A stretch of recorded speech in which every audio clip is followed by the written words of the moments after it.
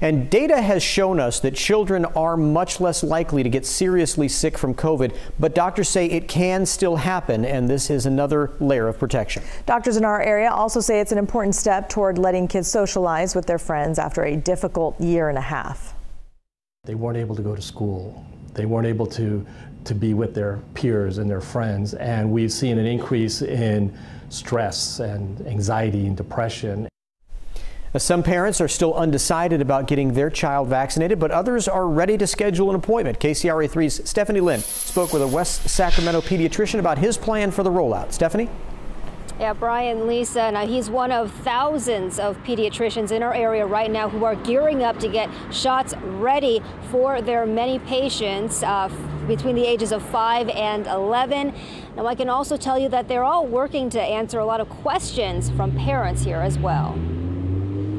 So how are we doing? Good. Good. 6-year-old Lorelei Paules gets her physical at her pediatrician's office in West Sacramento. Mostly I stay with my mommy and my mommy protects me. A job Crystal Paules takes seriously. It's why Lorelei is also getting her flu shot today. Her mom's still on the fence about the just approved COVID vaccine for kids. I'm not 100% in love with it just yet, so I want to protect it in some way. So she's turning to their trusted family doctor for answers. It's just like a flu shot.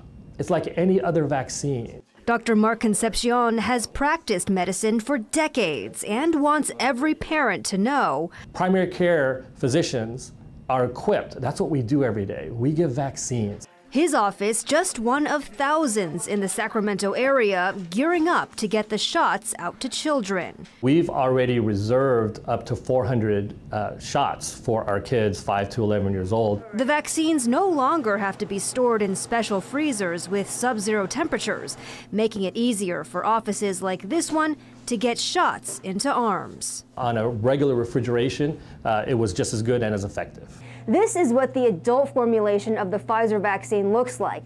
Now, the child's version is going to come with an orange cap and can be stored in a refrigerator like this one for up to 10 weeks. Side effects, minimal, just like we do with all other shots, maybe a little bit of tenderness, pain at the site. The doctor answering common questions from parents about the vaccine for kids. As with other shots, especially the flu, a little fever, usually lasts a day or so, some joint pain, and then they're better. Adding vaccinations can help get kids back into public spaces like schools faster and safer. The benefits of the vaccine is, I think, overwhelmingly better than the risk. Last studies were over 700 kids had died from COVID.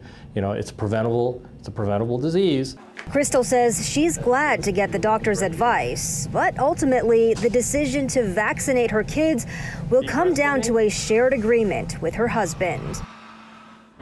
And we can also tell you that you can also take your child to get vaccinated at a CVS like the one behind me here in downtown Sacramento, or a Rite Aid or Walgreens. All three of those pharmacies will be taking appointments for parents who are interested in getting their kids between the ages of 5 to 11 vaccinated. And those appointments should be opening up in just a matter of days. Reporting live from downtown Sacramento, Stephanie Lynn, KCRA 3 News. So Stephanie, you've spoken with a few different doctors covering vaccines. Should all parents expect their doctors to have the shots ready for kids next week? Yeah, Lisa, so we did reach out to a number of pediatricians, like you just said, and the expectation that parents should have is no, not every single pediatrician in our area is going to have those shots available for their children. In fact, one doctor I spoke with said that, you know, simply because of a shortage in staffing and a lack of ample space in their office, they would not be offering those shots.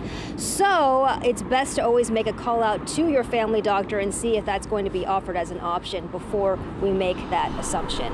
Brian, Lisa, back to you.